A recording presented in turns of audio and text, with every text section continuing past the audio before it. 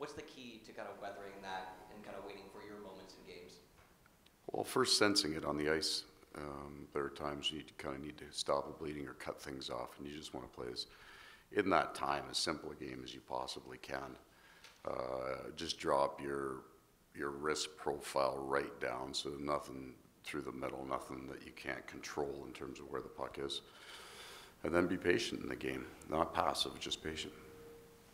Right side, second row. Yeah, Paul, we knew their power play was a strength. Your PK was a strength. You guys are 6 for 6 on the PK so far. Just the importance of, if you guys are taking penalties, the fact you have been able to neutralize their power play and the importance of that moving forward. Yeah, I think it's the maybe right now the strength in the first 2 games, the strength of both teams has been their penalty kill. Like that's the one piece, and we scored last night on our power play, but it's the one piece that's been strong. There haven't been long power play flurries where you're under siege. They had one good shot off the flank last game, but the penalty kill on both teams has been outstanding.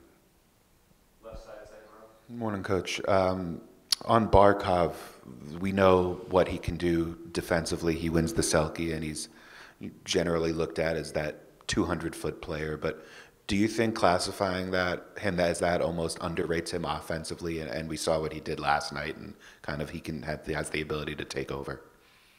Yeah, I think if you go back to actually the goal we scored in here, where we batted it out of the air, dove and kicked it over to the other side. But it's funny because I thought the same thing last year about Patrice Bergeron, and I think he's got 5 of them. So Parky's still got some time.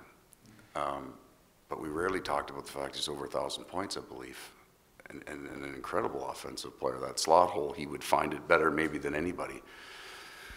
And it's interesting because rarely do we do that. We almost always kind of spotlight the offense of a player, and usually if you're talking about a really good defensive player, that's just it. And he's a grinder, kind of in that old school mold. But Sasha's not. I mean, he's at the very high end of his game may actually be offensively, but he wins the Selke because he won't cheat that. He won't push that. He's never in behind the play. He's not. He does what's right every time when he touches the puck, or at least tries to. Left side, third row. Paul, you've said after each game in this playoffs that there's more offense on the ice, that it hasn't happened yet, that it's been difficult.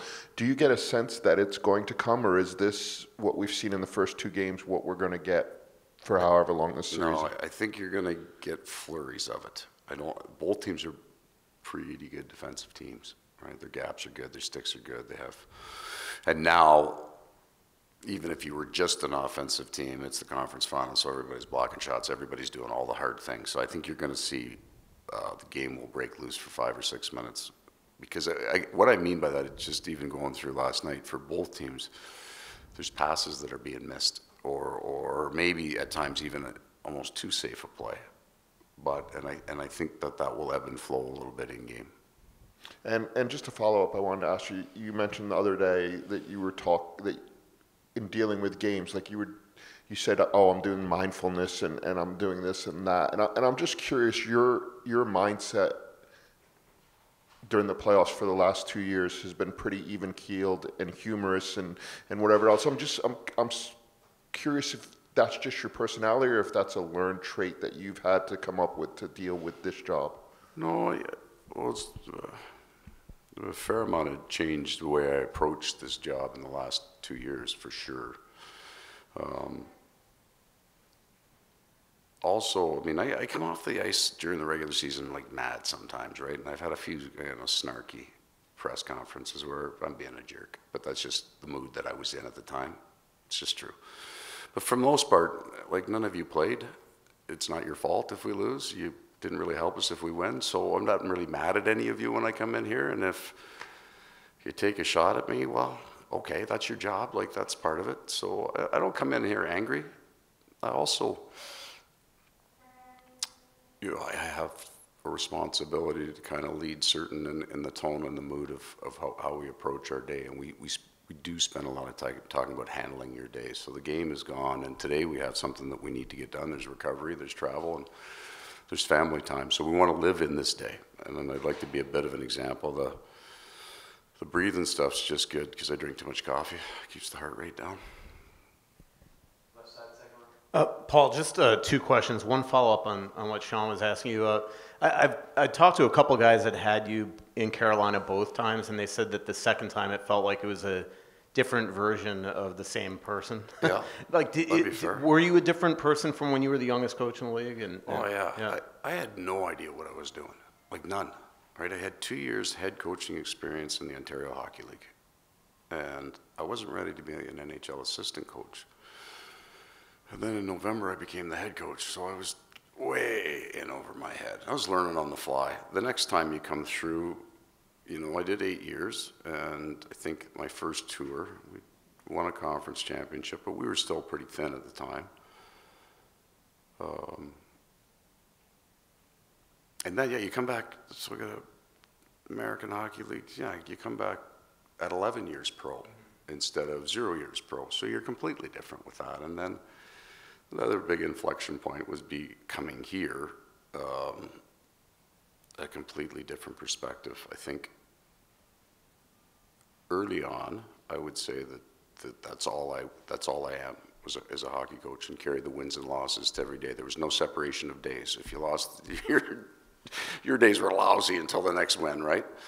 A better appreciation for just the presence of handling every day now. That would be the big change. That, and Jimmy once said to me in my first year, he said, the toughest part for you is just figuring out what door to walk into each building. So I was starting from scratch, man. You know, how do I get into the door first? And you get some time on the clock, and then you know what door to walk in.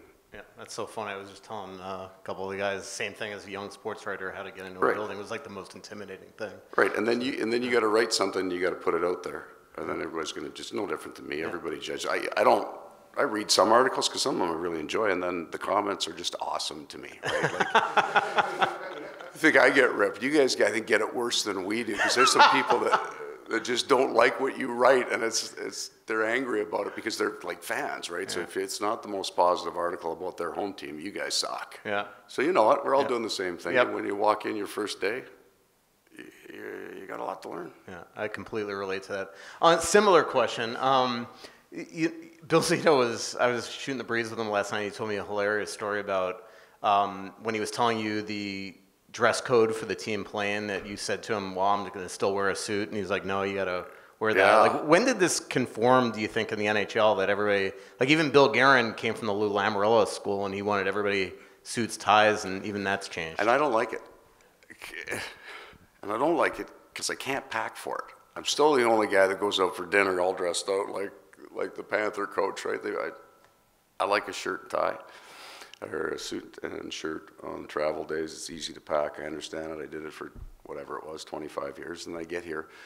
I